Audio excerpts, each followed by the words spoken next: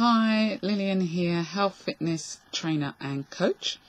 And in today's video, I'm going to speak to you about how do I stop eating sugar to lose weight? This question was asked of me by a lady who has tried a number of diets and plans over the years, has lost some weight, but she's not been successful in keeping it off and maintaining it. So she realized that she had a sweet tooth and she had to deal with it. Now, I've shared on several of my videos about my addiction to sugar, and I'm glad to say that it's about 90% controllable and manageable now. I do have the odd slip now and then, but a majority of the time I'm perfectly good at managing my sugar. Many years ago it was a totally different story. And also by my experience, I've also done a lot of research as to the harmful effects of sugar it has on one's body, and also how it contributes towards weight gain. So today I'm going to share with you 5 tips on how to come off the sugar and start to lose the weight that you desire to lose. Okay, so and by the way, these 5 tips, they're not for everybody. It's not a case of one rule suits everybody. You have to try different things to see what works for you, particularly if you've got a sweet tooth, you've had that for many years, or you sense that you've got a sugar addiction. So number 1 is identify the hidden sugars. Look for the hidden sugars in the foods and the drinks that you're consuming. You'll be amazed at the number of food items, especially that are on the supermarket shelves, that contain sugar. We're talking brown sauce, tomato ketchups, tinned vegetables, curries, pies, crisps, even bread, mayonnaise, salad cream. Number of items out there that contain hidden sugars. So make a point of reading the food ingredients and noting what contains sugar and what doesn't. Go for the ones that doesn't contain sugar. Okay, next, track how much sugar you're consuming throughout your day. Again, you'll be so amazed as to how much sugar you're actually consuming, and that's in the form of food as well as drinks. And a note here that alcohol is also considered to contain a lot of sugar.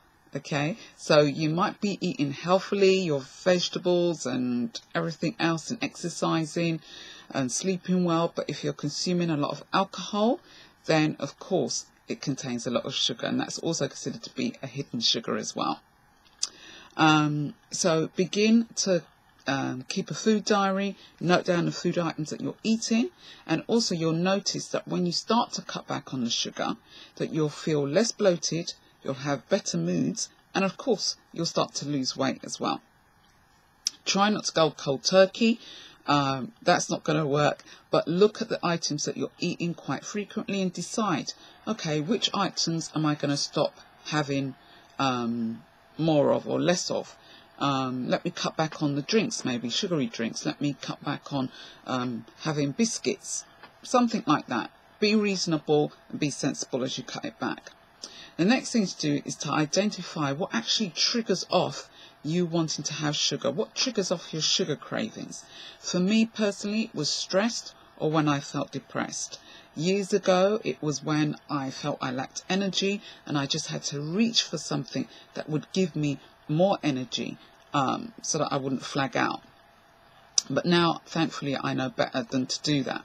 So look at what triggers off your sugar cravings, the need to have sugar, and deal with the root cause of that. Rather than use sugar as a substitute, as a comfort or as an emotional stabilizer, deal with the root cause of what's triggering off that sugar addiction or craving. And when you get used to doing that, you'll find that you'll need less sugar. And the next point is to do some mindset work. Really get to your truth as to why you feel that you have a sweet tooth or you need more and more sugar. And if you're not able to do this yourself, then reach out and ask for some professional help to help you with this. I did. I had a coach, thankfully, to help me clear out the sugar stuff and have less sugar, so that I am in the position that I am today, where I'm not craving so much sugar as I did before. And the last point is to balance your hormones. This is vital, because if you are producing a lot of cortisol, which is responsible for stress, or you're producing a lot of insulin, then you're sending mixed messages to your brain as to what you need to eat. It will lead you to want to eat or to crave sugar, because sugar is the quickest form of food, if you want to call it for want of a better word, that the body can convert quickly into energy.